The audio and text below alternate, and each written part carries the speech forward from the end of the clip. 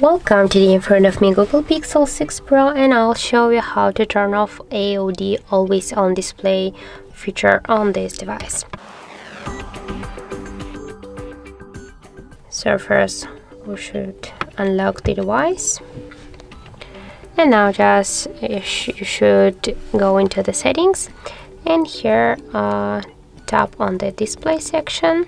Now just tap here to lock screen, and here you will see the always show time and info.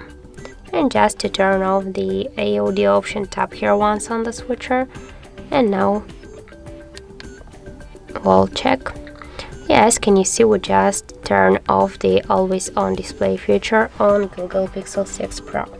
So that's how it looks, and if you find this video helpful, remember to leave a like, comment and subscribe our channel.